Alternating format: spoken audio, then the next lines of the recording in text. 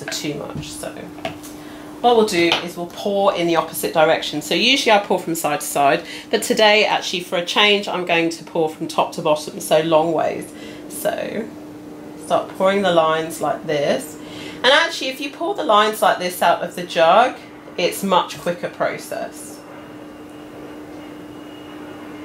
So again, at this stage, no need to be terribly precious. It is a good idea to try and get right to the sides of the mould.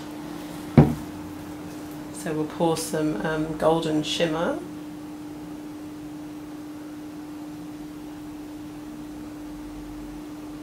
And so just keep pouring.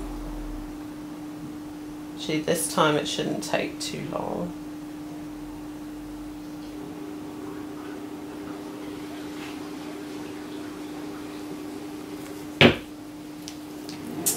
And so now some of the orange, the neon orange.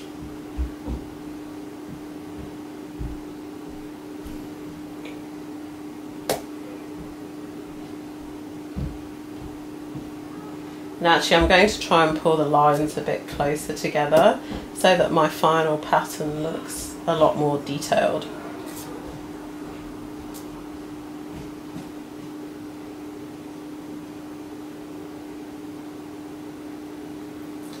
And the technique I'm going to show you today is called the, let's pour some black soap, it's called the Fleur de Lis.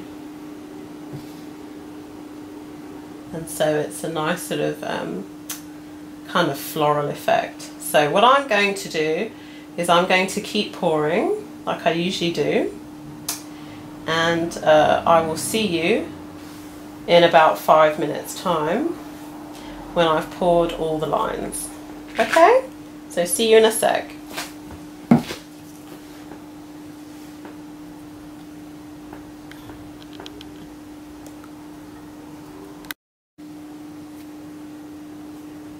Okay, so I have poured all the soap, basically, so they're the lines again.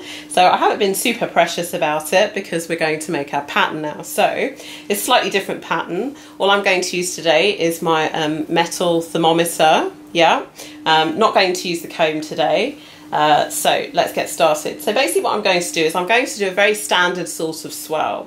You see this on cakes, you'll see lots of soapers use this technique, but this is the basis for my Fleur de Lis pattern. So I start in the corner and then I basically just bring the stick towards me, and then I will go in the other direction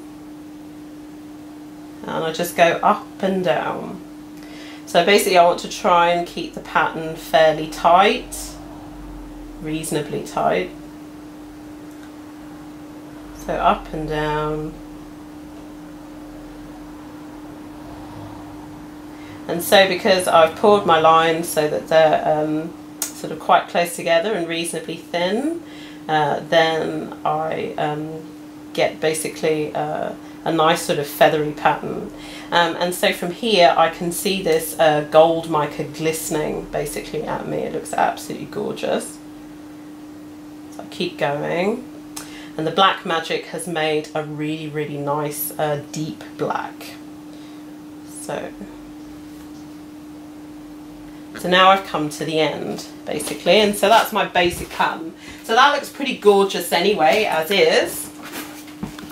And what I'm going to do is I'm going to keep some tissue here so I can keep wiping off my thermometer as I go. Right, so what I'm going to do now is I'm going to make S-shaped patterns, and I'm basically going to bring the thermometer towards me. So I'll start a little away from the corner, so the corner's there, so I'm going to start about here. I put my stick all the way into the bottom and I just make some S way down. So try to keep it fairly tight so that you get some nice detail on your finished bar. So that's one. Okay, so I started about here, so now I am going to sort of do it in the opposite direction, but I'm going to pull the stick towards me again. So There we go. So I'm matching the kind of S pattern that I did in the previous movement. So I'm going to wipe my stick again, and so basically I'm going to start swirling again. I can do it. Hold on. So if I started there, okay, so I shall start here.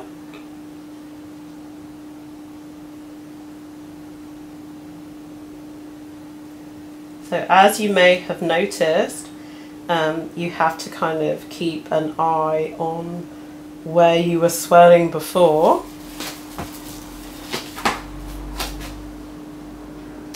Okay, so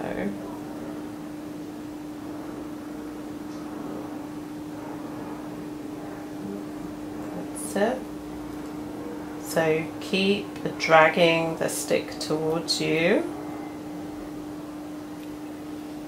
There we go, and now I'm going to get a little more tissue.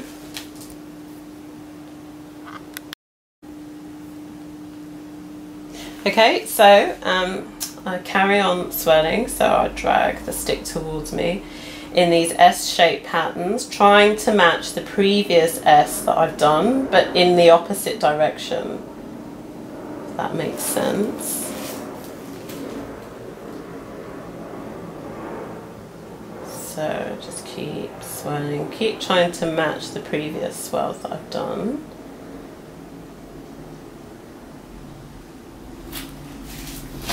There we go, and I'm almost finished now.